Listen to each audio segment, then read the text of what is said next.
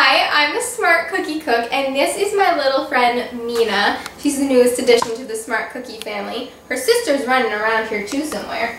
I'm going to show you today how to make the easiest cake in existence. It's called an icebox cake. It's actually totally appropriate for Halloween, which is coming up.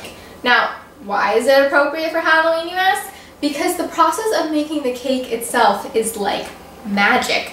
You start with layers of a kind of pumpkin mousse and store-bought chocolate graham crackers, and then in the fridge, as if you put some sort of black magic spell on it, it morphs into a soft, delicious cake-like texture, and it's so delicious and flavorful because the longer it chills in that fridge, the more flavor it's going to gather. So I'm going to show you how simple this cake is to whip up right now. We are going to start by making whipped cream. This is the easiest thing in the book. We're just going to start with 2 cups of nice cold heavy cream. And now we are going to whip the bejesus out of it until stiff peaks form. Alright, now we have some perfectly fluffed up whipped cream. How can you tell when it's done, you ask? Because when we pull back the beaters, it looks like a little ghosties in there. Okay, so next step in building our pumpkin filling is we're going to make some vanilla pudding. That's going to make this super creamy, and we'll fold it together with the whipped cream to get this beautiful fluffy yet rich texture. So I'm going to start with a packet of vanilla instant pudding mix. Just get this at the store. Not the cook and serve, just the instant kind. I'm going to beat it with sweetened condensed milk, which is going to make it very, very rich and delicious. You're supposed to beat this with really, really cold milk, and that's what makes it set up. Obviously, sweetened condensed milk isn't cold, so we're going to use 1 cup of sweetened condensed milk and 1 cup of super duper cold ice water to make up for the lack of coldness in the sweetened condensed milk.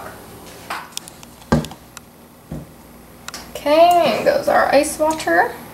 So now I grab myself a big old whisk, and we're just going to whisk the heck out of it until it sets up nice. Getting your arm workout in today. Alright, the pudding is good and set, and we are ready to forge ahead.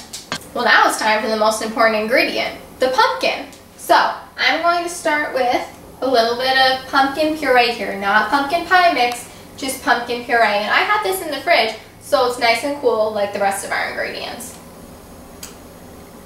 Now we have to have those iconic fall spices. Clove, allspice, nutmeg, and cinnamon, of course. Okay, now we're going to just fold everything in. Alright, let's do a little taste test, see if we need anything else in here. It almost tastes just like pumpkin pie. Really spot on. Now our last step is we're going to pull that whipped cream out of the fridge and fold it into this.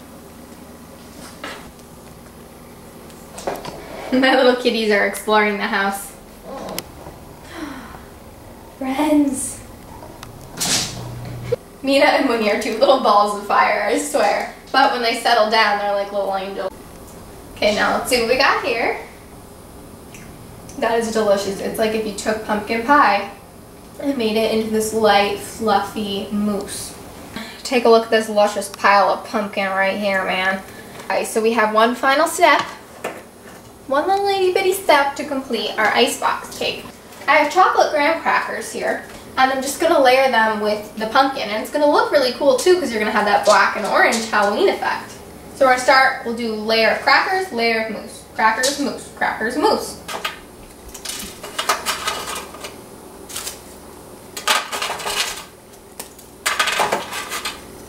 Once you have the bottom of the pan covered, go to the graham crackers. We're going to cover it with some of the pumpkin mousse we made. I'm going to take about half of it and spread it out nice and gently. And once you got that down, we just repeat. We do it one more time. Another layer of graham crackers and another layer of the pumpkin mousse. Okay, and here we go, the very last layer. Somebody is very vocal today. I believe that's Winnie whining.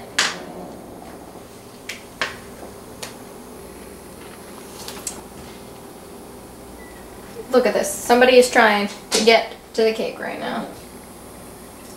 Alright. Oh! So now this goes into the fridge for at least 6 hours to chill so it gets nice and softened and cake-like. No, it's not the beginning of a horror movie. We're going to cut into our cake here, which has been chilling for a couple hours. It should be nice and softened and ready for us to eat. Should we dig in? I think we should. Oh man, that mousse is to die for. And the graham crackers just melt away in your mouth because they're soft just like cake is. That is the magic of an icebox cake. That's one seriously simple but seriously impressive recipe. So the next time you need a little Halloween magic in your recipe repertoire, just ask yourself this: what would the Smart Cookie cook?